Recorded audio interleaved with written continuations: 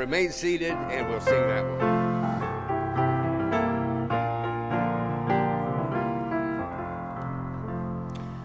My hope is built on nothing less than Jesus' blood and righteousness. I dare not trust the sweetest frame, but wholly lean on Jesus, and all other ground is sinking sand. All other ground is sinking sand. When darkness veils his lovely face, I rest on his unchanging grace. In every high and stormy gale, my anchor holds within the veil. On Christ the solid rock I stand, all other ground is sinking sand. All other ground is sinking sand. His oath is covenant, his blood so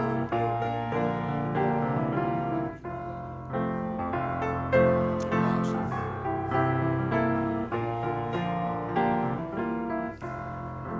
On Christ the solid rock I stand, all other ground is sinking sand. All other ground is sinking sand. When he shall come with trumpet sound, oh, may I then in him be found. Rest in his righteousness alone, faultless to stand before the throne. On Christ the solid rock I stand, all other ground is sinking sand. All other ground is sinking sand.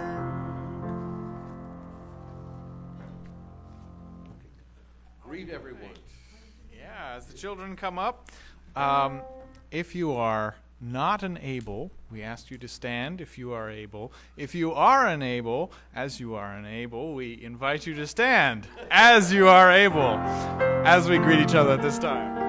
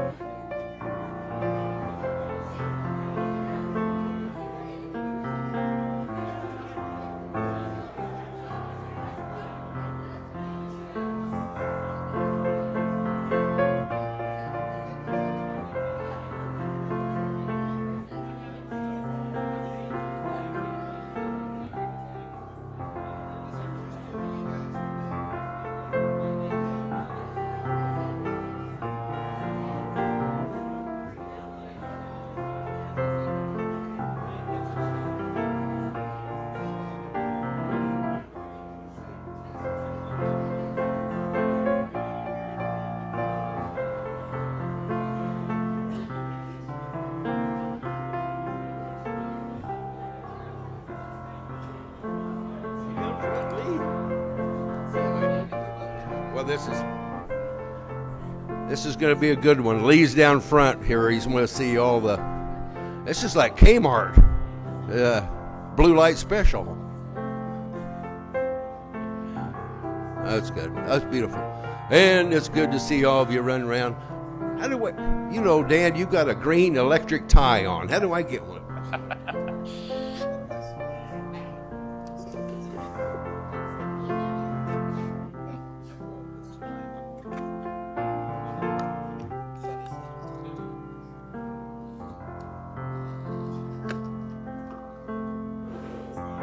Good morning.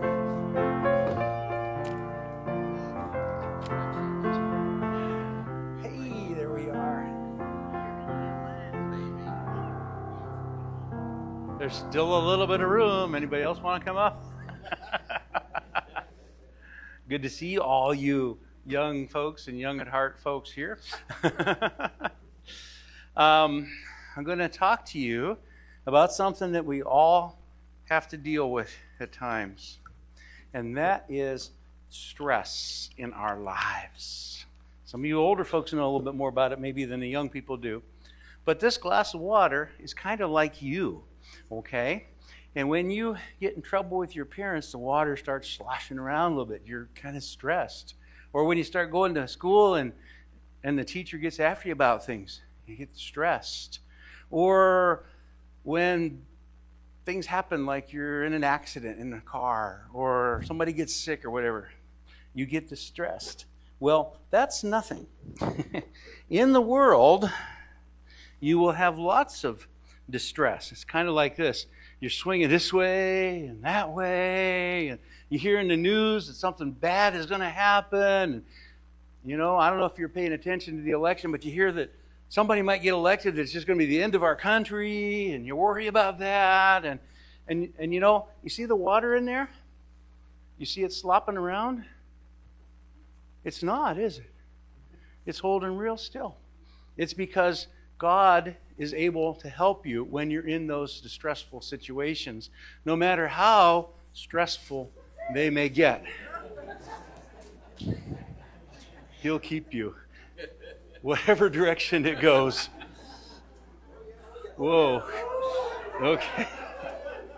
That was a little unplanned, but you kind of got to go with it.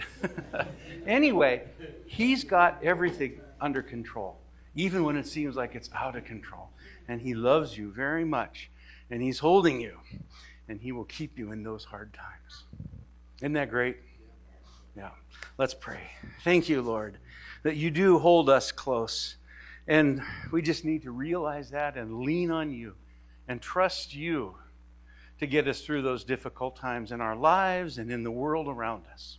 I pray for these young folks and young at heart, all of us, Lord, that you would just help us to understand by the power of your Spirit how great is the peace that you have for us. In Jesus' name, amen. Okay, thanks.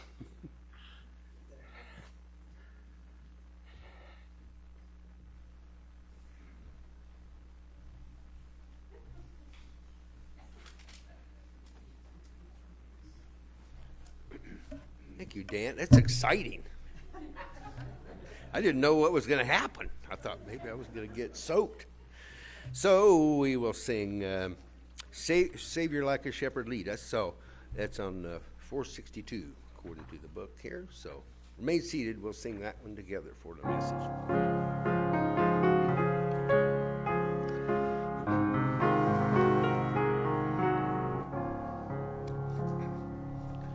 Savior, like a shepherd, lead us. Much we need, like tender care.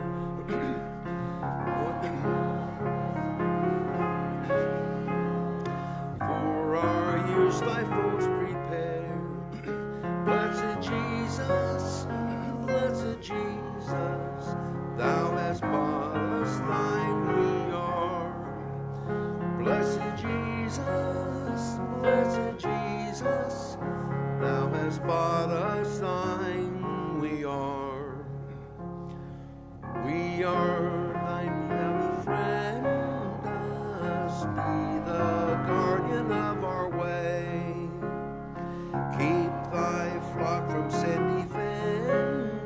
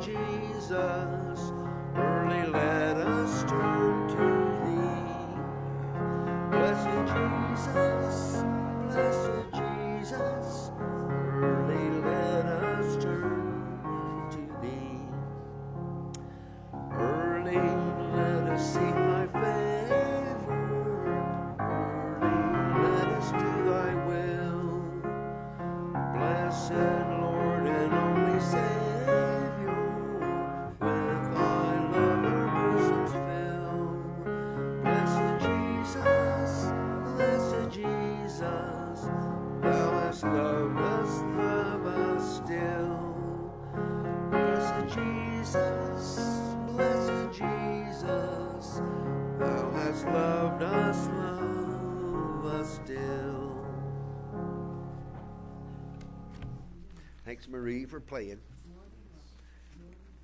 And thank you, Dan.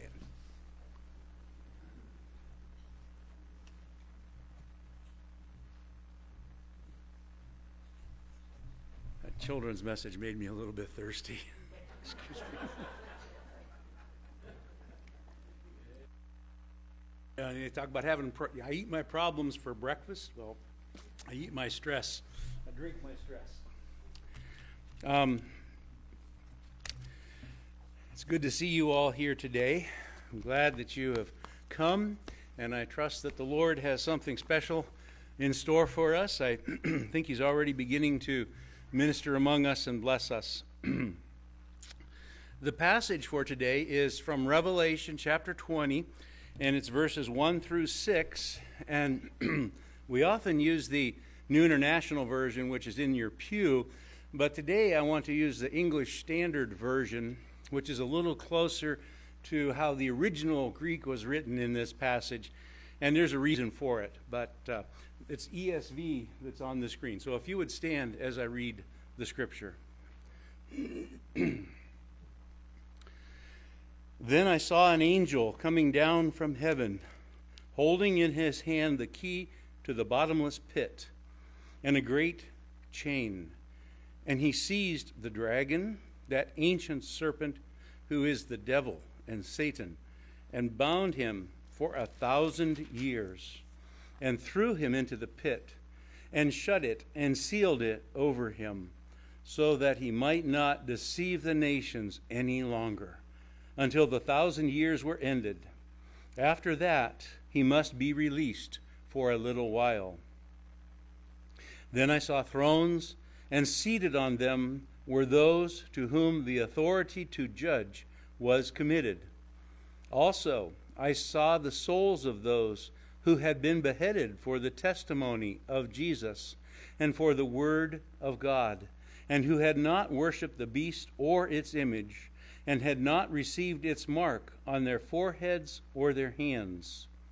They came to life and reigned with Christ for 1,000 years. The rest of the dead did not come to life until the 1,000 years were ended. This is the first resurrection. Blessed and holy is the one who shares in the first resurrection.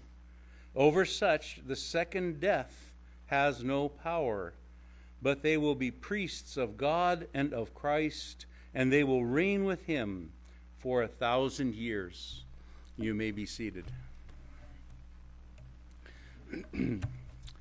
So this passage starts out with the angel coming down out of heaven with a big heavy chain in one hand and a key in the other hand, and he is given authority by God to take the serpent, the devil, and tie him, wrap him up in the chains, lock him up, open the door of the pit, throw him down in there, and lock it shut.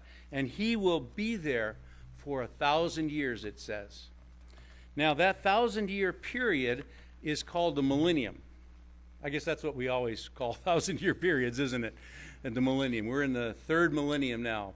But this is the millennium. And it's what we use to refer to the reign of Christ on earth, where Satan is bound. Now, there are three different major views on just when this millennium will happen and what it is. And that's what we're going to get into today. One view is that we are now in the millennium. After Jesus' death and resurrection, ascension into heaven, he established his kingdom on earth at that point. And from that point on, the millennium began, and it is continuing even to today. And those who hold this view say it will continue until Christ comes back finally at the end and sets up his eternal kingdom. This is called amillennialism. In this view, the 1,000 years is not literal, obviously, because it's already been 2,024 years since time began counting the millennium, but it just represents a long time. And at the end of that long time, eternal life in heaven will begin. A similar view to this, though, is that the world will gradually get better and better. You've heard the song, "We've a Story to Tell to the Nations." Have you heard that song? We've a story to... And part of that is the darkness will turn to dawning, and the dawning to noonday bright, and God's great kingdom shall come to earth, the kingdom of love and light. Now you know I don't lead music, but anyway, it's okay. Anyway, the idea is the earth will get better and better because we're getting better and better, and we're drawing closer to God, and more people are going to come to Christ. And finally, when everything is really, really almost perfect, then Christ will come back and have his kingdom.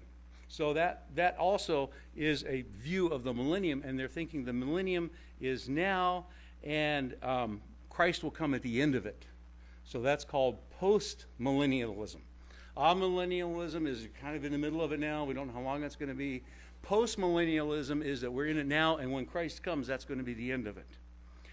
Another view, which many people hold, and I hold myself, is that, and also the early church fathers, by the way, held this view for the first 300 or 400 years. All of the writings of the leaders of the church held this view, and that is that we are in a period of time now between the resurrection and ascension of Christ. We are in a period of time where many of the non-Jews are coming into the church.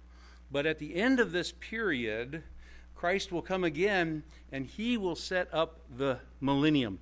And that will be a literal 1,000-year reign of Christ. And the world will be set right. There will be no more floods and famine, no more sickness and suffering, no more cruel and corrupt leaders, no more tragedy and trauma. In that age, in the millennium, people will still be living on earth as we are now, having babies and getting older and dying, but the world will be a place of peace, the way it was meant to be originally in the Garden of Eden. And at the end of that 1,000 years, there will be another resurrection we read about of the unredeemed. They will rise to judgment and to the second death, that is, to be sentenced to hell, because they have resisted Christ and his redemption for them. That view is pre-millennialism. Now, some agree... Oh, yeah, thank you. Some agree with premillennialism. Some think, not very many think it's post-millennialism anymore. Around the turn of the century in 1900s began, everybody was expecting Christ to come back then, because things did seem to be getting better. But nowadays, nobody's thinking things are getting better. So that view is not so common. Amillennialism, there are still quite a few people who hold that view. One thing we do agree on is the next slide, and that is Jesus will visibly return to the earth. There is a second coming, a visible return of Christ. Every eye will see him come back. The second thing we all agree on is the dead will be resurrected in their bodies. There will be an actual physical resurrection of bodies. And it's a miraculous thing because, you know, the bodies, if you go with burial, you know, they still break down. If you do cremation, it's ash. If someone's lost somewhere out, you know, at sea or something. But God can bring back a body that is very similar to this body, except it's glorified. And then the third thing we all agree on is there is a final judgment of all people, either to eternal life or eternal suffering. We can't all agree on when the millennium is, but we do agree on these things. If we look at this millennium and think, okay, is it a 1,000-year millennium? If we find that it is true, then we have something great to anticipate. If it's not true, then we should just move on. Okay? So today I want to look at it, and if it's literal, let's consider it and give God glory for what he is doing and will do. In the next slide, you see an acrostic that Max Lucado came up with. I'm using Max Lucado's material here, and he says power. This is why he holds to the premillennial view. He used to be an amillennialist. His seminary was amillennialism. All his spiritual mentors were all millennialists. And he got to reading the Bible and thinking about it more, and he broke with that tradition. He still considers these great godly people, but he has a different view of the millennium. The first letter in that acrostic is P. Can we see the next slide? And P stands for promises yet unfulfilled. Things God has promised, but he hasn't done yet. 2 weeks ago, I shared some of these in the message, and they have not been completely fulfilled. Maybe it was last week. Promises. Yeah, it was last week. Anyway, first promise was the one given to Adam and Eve. When he created them, he said, all right, fill the earth and subdue it. Rule over the earth. And when Adam and Eve rebelled against God, they gave up that rule. Up until that point, nature had been in perfect harmony. Even the animals hadn't killed other animals. They had gotten along together. Grain and herbs were given to them for food. But when sin came, Adam and Eve got kicked out of paradise, and all of nature became corrupted. The weeds began to grow, and the thorns got really nasty. And the beasts began to hunt and kill one another, and we became afraid of many of them. Then there was a promise given to Abraham that God would give his descendants, to the people of Israel, all the land from the Nile River in Egypt clear up to the Euphrates River in part of Eastern Asia. That has not been completely fulfilled at this point. Israel has come and Israel has gone. Israel has come again and gone again. And now Israel is back again as a nation. But they still have never had that completed fulfillment there. Shouldn't we expect that God will fulfill that in the future? And then another promise was God gave to David. He said, your seed, your son, one of your descendants will sit on the throne in Jerusalem and rule over your kingdom forever. And this promise was repeated to Mary when the angel came and said, you're going to have a child, and he will sit on the throne, David's throne, because he is of the line of David. And then add to this other prophecy, such as the one in Isaiah, which is on our next slide. No longer will babies die when only a few days old. No longer will adults die before they have lived a full life. No longer will people be considered old at 100. Only the cursed will die that young. Well, that's not the way it is now, unfortunately. Babies do die young. And people die before they're 100 years old, usually. And sickness comes and robs us. It doesn't fit, this verse doesn't fit the way it is now, nor does it fit the way it will be in heaven. Because there will be no death in heaven. And as far as we know, we're not sure if there will be babies in heaven. It doesn't sound like it because there's no marriage in heaven. And so the verse doesn't fit that, and it doesn't fit the way it is now. But it fits perfectly the way it will be in the millennium that's been prophesied, where the world dwells in peace together and people can flourish under the rule of Jesus. The next slide shows us what's next in the acrostic. By the way, this is in your bulletin on the back of the prayer request. If you want to be filling in the blanks, because there's going to be a quiz next week, you might go ahead and pull that out and start doing it. I hope you have something to write with. There are pencils in the pews, or pens, aren't there? Yeah.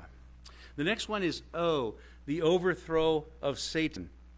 And this is the one that really stands out to me, supporting that there will be a literal 1,000-year reign, and we're not in it now. Because, listen to what it says in what we just read this morning, only in a different translation. Revelation 20, verses 1 through 3a, in New Living Translation. Then I saw an angel coming down from heaven with a key to the bottomless pit and a heavy chain in his hand.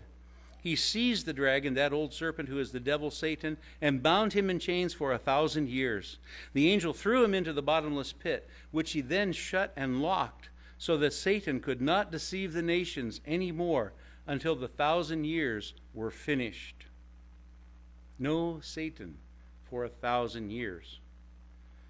If we are in the millennium now, as some believe, how can Satan be so active? You know, he's out there. He's tempting people. He's subduing people. He's causing people to do wicked things to other people. Max Lucado says of Satan, he's a fallen, embittered, and evil angel. He wreaks havoc on earth and leaves devastation in his wake. Every war, worry, and weary soul can be blamed on him. If he's locked away, then how come he is out doing so much deception? He is still working, and we can see that. Not only, though, we have our experience of the devil in the world, but the Bible tells us he's still in the world. In John 14:30, Jesus referred to him as the ruler of this world when Jesus was here. He is called the God, little g, of this world in 2 Corinthians 4:4. He is called the prince of the power of the air in Ephesians 2:2. And then 1 Peter 5:8 says, the devil prowls around like a roaring lion, seeking someone to devour. He is not bound at this point.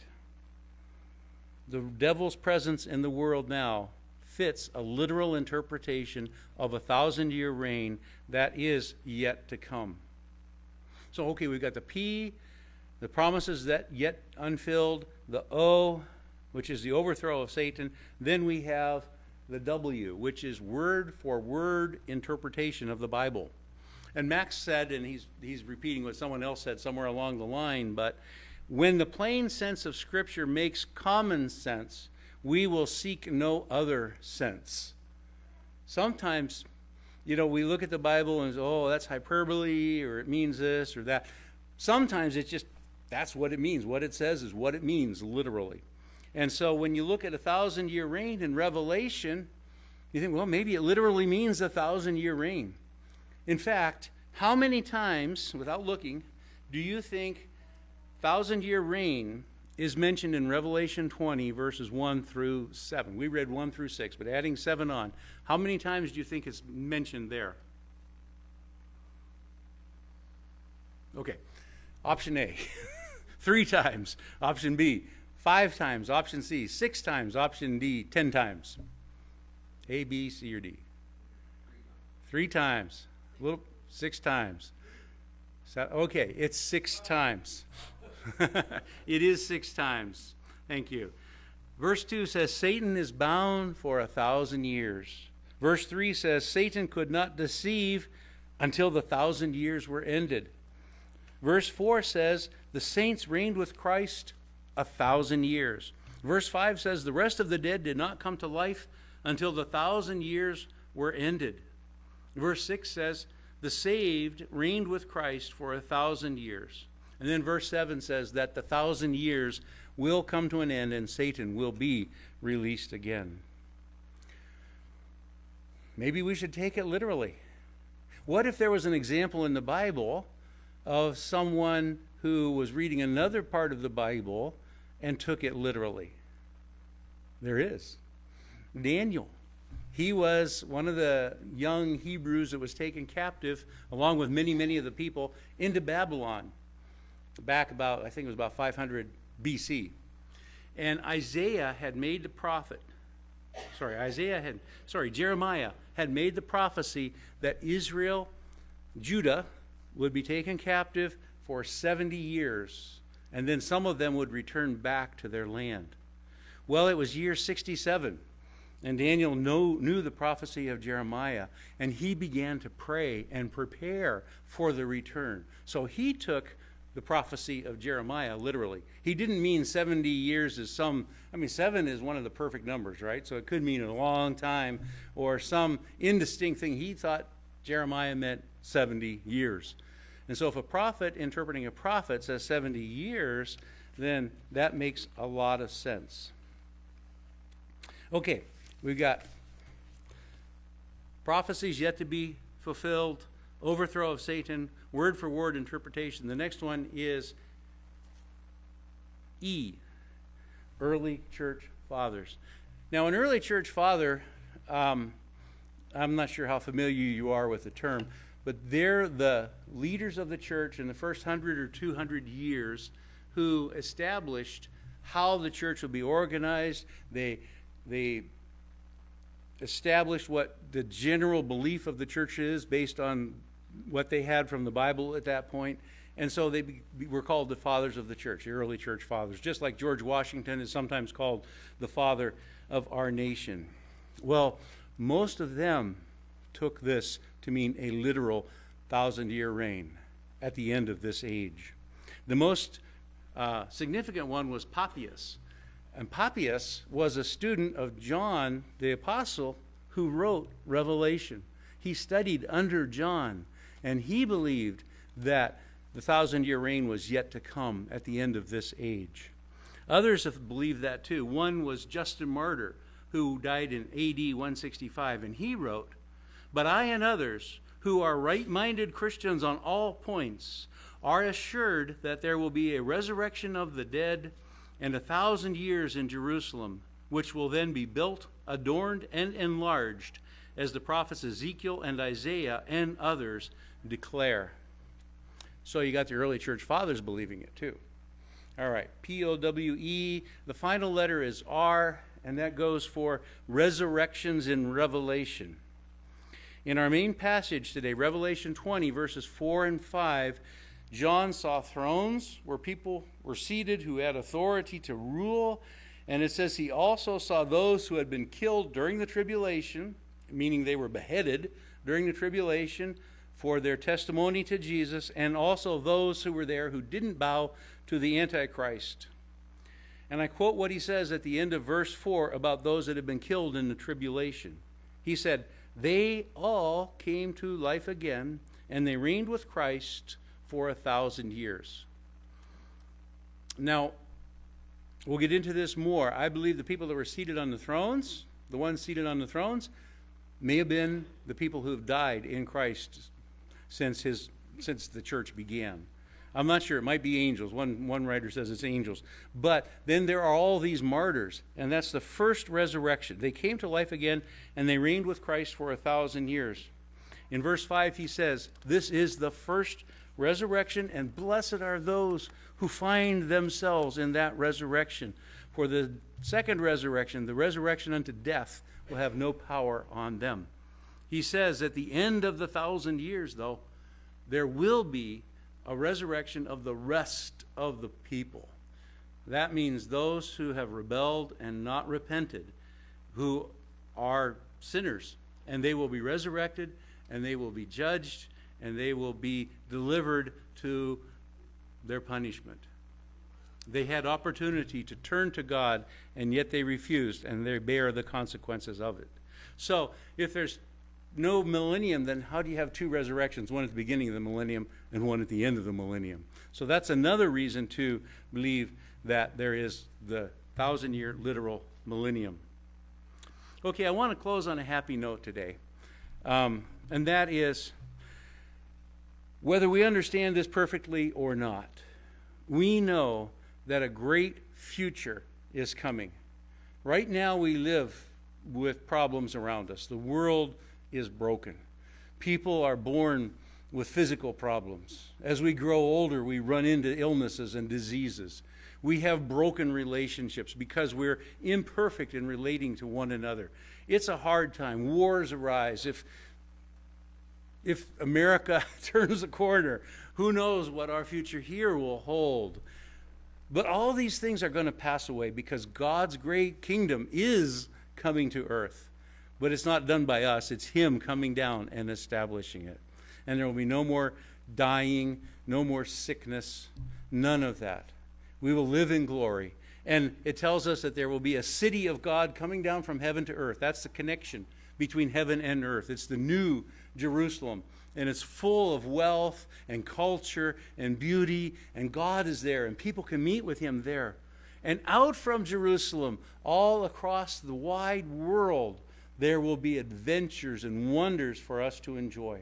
Mountains to climb, rivers to swim in, beaches to luxuriate on, things to explore, things to do. And meadows and forests with no mosquitoes and no chiggers and no thorns and friendly animals. And it'll be ours, a gift from God, what He has for us. And we can look forward to that. And there will be no presence of the devil there.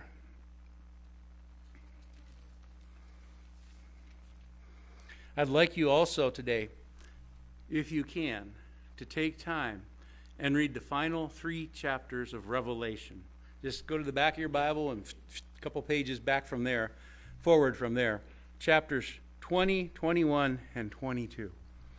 And see if you don't get thrilled thinking about what God has in store for you in heaven. Let's pray. Heavenly Father, thank you so much for heaven. You've prepared it for us. You've promised it to us, and you are faithful, and you will not break your promises. You've made us worthy of it through Jesus Christ, not through ourselves, because if it was up to us, we would fail utterly. But because of Jesus Christ, we can stand before you, clothed in his righteousness, and be judged worthy to enter your kingdom. Lord, encourage us with that thought. Help us to go forward through whatever lies before us in the next days and weeks, months and years. And may we give you praise and glory and honor because of it. In Jesus' name, amen. Now, as Gary and Marie come, I would like to introduce the song we're going to sing. One of the most loved Christmas carols is Joy to the World, written by Isaac Watts. But, you know, he wasn't writing about Christmas. He was writing about the millennium. It's described in Psalm 98. And Gary is going to lead us in this song. And so as you sing it, think about what he's saying about what it's going to be like when Christ is reigning, and see how it fits so well with the millennium. Okay. You know, that's something, because I thought myself, I'm glad he's came, because I said, well, this isn't Christmas song we're going to be singing here, right, even before November. Well, then I quickly looked at what he was saying there, Joy to the World, and it was just, this is a Revelation song. Mm-hmm. That's pretty, yeah, no, look at it. You just pay attention. Okay, you can remain seated while we sing hymn number 125, Joy to the World.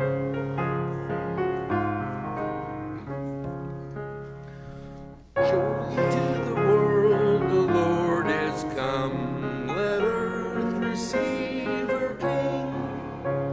Let every heart prepare him room, and heaven and nature sing, and heaven and nature sing, and heaven and nature sing. Joy to the earth, the Savior reigns. Let men their songs employ, while fields and floods, rocks, hills, and plains repeat the sounding joy, repeat the sounding joy, repeat the sounding joy. No more let sins and sorrows grow, nor thorns infest the ground. He comes to make his blessings flow, for as the curse is found, for as the curse is found, for as the curse is found. He rules the world with truth and grace, and makes the nations prove the glories of righteousness, and wonders of his love, and wonders of his love, and wonders of his love. That's amazing. I've sang that for years. And that just put that together, right together with, that's a good job. Good job, Dan. Good job. Well, even it was written for a different time, you can enjoy it at Christmas time. Yeah. Just like you enjoy Handel's Messiah, Well, right. which was written for Easter. Believe it or not. But I think Christmas is just like this giant vacuum cleaner that pulls in all the warm, good thoughts throughout the year and consolidates it then. Well, let's go to the Lord in prayer now. Oh, Heavenly Father, we thank you so much for all that you've given us. We praise you. We worship you together here today. Each one of us, Lord, we ask that your Spirit would be moving among us and that we would, in turn, reflect back to you all the glory and praise and honor that you deserve. Thank you that we can sing songs any time in the year that praise you, especially like Joy to the World and others that we sang this morning. And it's just wonderful, Lord, to be able to gather together and join together either with our voices or if we're just kind of silently listening or humming along in praising you. Lord, we have many concerns that we want to lift before you today. We see increasing conflict in the Middle East, and we know that that's a powder keg that could turn into a worldwide problem. It already is a terrible problem for those that are there. We pray for your hand in this matter to accomplish your will and be with those who are suffering. We think of our nation and things that are coming up in the future, especially the election next week. We pray for peace on the day after the election, too. We pray that your will would be done, that you would work through our leaders, whoever they are, whatever position they have, to establish truth and justice and righteousness throughout this land. And Lord, turn many people back to you. May they give their lives in worship of you and service of you and have their sins forgiven and be there in heaven when we are forever in your presence. We ask you that you would continue to bless the Alpha course. Thank you for this Alpha Day that we had yesterday and how you were present there with us and using it in our lives. We thank you for the Midwest Conference and for the ministry staff, for Lexi and David and Brandy, Lori, Carla, Oscar, Jim and Amy, and how they make things happen for us here in New Gotland and other churches around these 5 states. We want to lift before you Joel, the 2-week-old neighbor of Clayton and Sarah, what he's going through, Lord. We pray that you would just fight off this infection, help him to heal and to have a great life, Lord, and help him to get over the things that are done to fight off the meningitis, because that's also causing challenges for his body. May he be healthy, Lord. Be with his family and the stresses it's putting them through and having to figure out what to do with their other kids and their pets and everything. We pray for Carly, that you would help her as she is going to be taking the chemo treatment soon. We ask that it would be very effective against the cancer, Lord, that you would also strengthen her body in every way, at a cellular level. May she resist the damage of it to her healthy cells. Be with the family, standing around and encouraging her, and give them peace too. And Lee Ray, his abdominal issues are causing him lots of trouble these days, and some of the treatment is causing trouble. We just ask that he would be able to rest at night and feel refreshed in the morning, and that the leg swelling would go down and other issues that he's having. And be with him as he anticipates the surgery too. May that be successful, Lord. We pray for Vern as he's dealing with a lot of pain from his cancer and numbness in his legs and having trouble walking. Thank you that he's here today, Lord. We pray that you would watch over him and take care of him and bless him, and Jennifer as well as she stands beside him. And William as he continues to recover from his heart procedure and is looking at other things in the future regarding that. Continue to strengthen Mary and Edward King in the hospice. Help him. And Dean Brunsell, the treatment for cancer. And Eldon and his gallbladder. Thank you that he's doing better, Lord, and that it's no longer bothering him like it was. And Dwight's son Levi, help him to continue to heal. It may still be a long road ahead of him. And Dwight too, bless him and help him. And Chris Sandow, her medical needs, and the move to Kansas City has been frustrated. Her request has been denied, and she's wondering what to do next. Just give her wisdom and give her son Dan wisdom as he works with her to figure it out. Be with Kathy's sister Mercedes and her stage 4 cancer. And Lord, Delbert Hunt, Lee Ray's secretary's husband, just recently discovered that he has non-Hodgkin's leukemia or lymphoma, not leukemia, lymphoma, that is spread throughout his system. And he's a relatively young man. We pray that you would bring healing to him and comfort to him and his wife in this time. And Lord, we lift before you now our unspoken requests.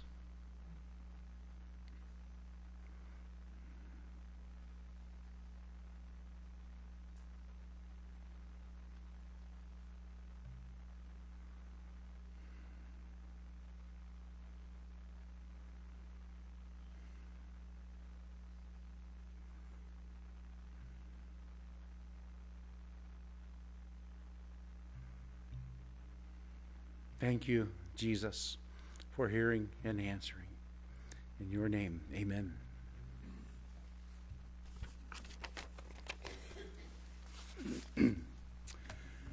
Well, it's time for us to worship the Lord in giving.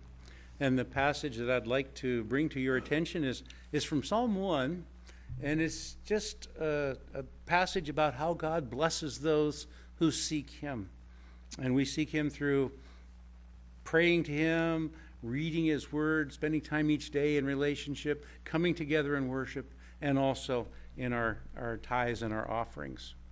Blessed is the man who walks not in the counsel of the wicked, nor stands in the way of sinners, nor sits in the seat of scoffers. But his delight is in the law of the Lord, and on his law he meditates day and night. He is like a tree planted by streams of water, that yields its fruit in its season, and its leaf does not wither. In all that he does, he prospers. Ushers, would you please come forward?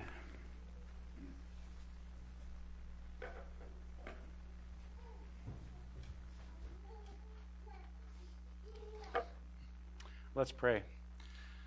Lord, once again, we thank you for your bounty to us.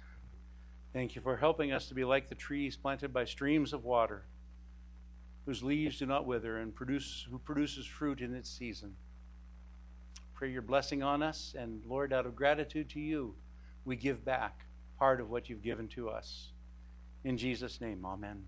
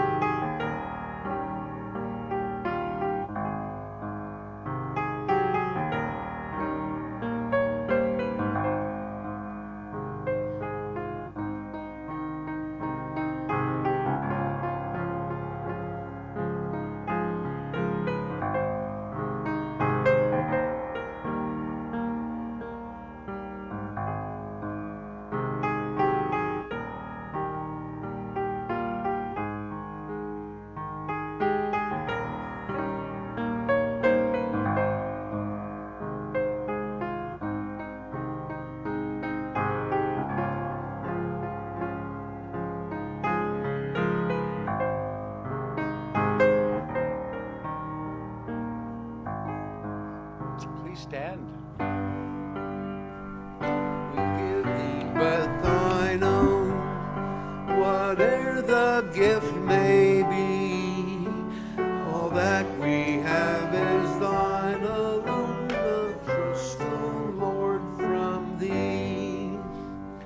In closing, we will sing one more hymn, Onward Christian Soldiers. So remember, we have our meal right afterwards. So sing with me. 479, your hymn. So.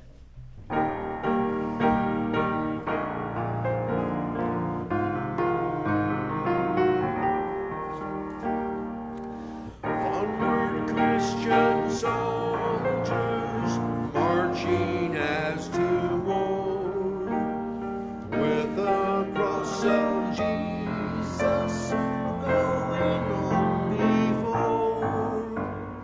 Christ the royal master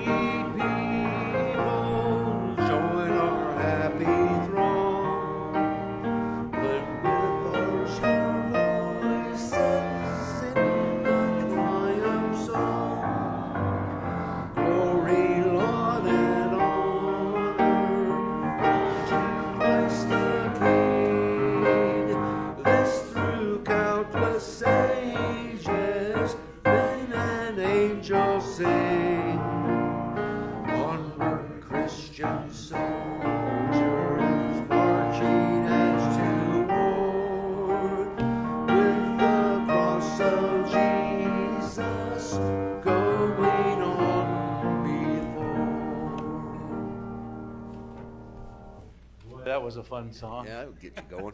Marie was really getting into it. Well, praise the Lord. He's recruited us into His army.